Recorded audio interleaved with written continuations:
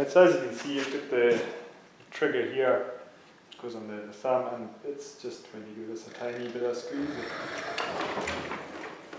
spins everything round. And I can apply that with a good deal of strain there. Yeah, that's a mighty good pull. So if I get that out of the kite, I'll be doing well.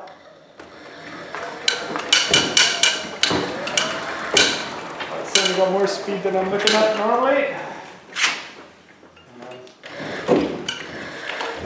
I will drive against it. It's a very soft brake I've got there at the moment. I've not set that tight at all, but yeah, it's overcoming that, no worries. So there's plenty of motor there. Just got to find out that generation good enough coming out of that. Excellent.